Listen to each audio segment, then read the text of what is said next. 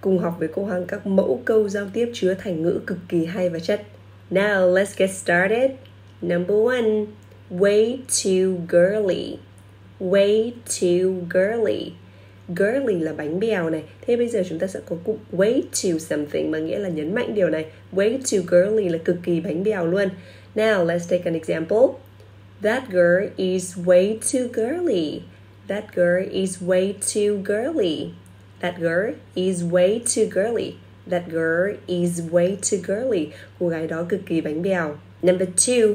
Green with envy. Green with envy.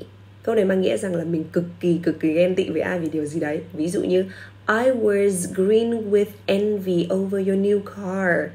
I was green with envy over your new car. I was green with envy over your new car. Câu này mang nghĩa là tôi rất là ghen tị với cái xe mới của bạn. I was green with envy over your new car. Number 3. The green light. The green light. Cái này chính là cụm bật đèn xanh ở tiếng Việt đấy. Ví dụ như một cô gái mà bật đèn xanh cho người con trai để có thể tiếp cận cô ấy, nghĩa là cô ấy đồng ý, đúng không ạ? The green light mang nghĩa là đồng ý với điều gì đấy.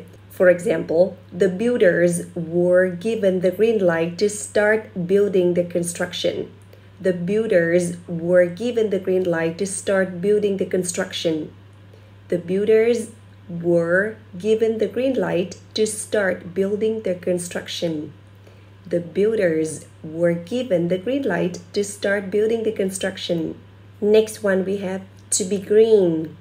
To be green. Câu này mang nghĩa là còn non, còn xanh hoặc là thiếu kinh nghiệm. To be green. Now let's take an example. He can be rather green sometimes in this project. He can be rather green sometimes in this project.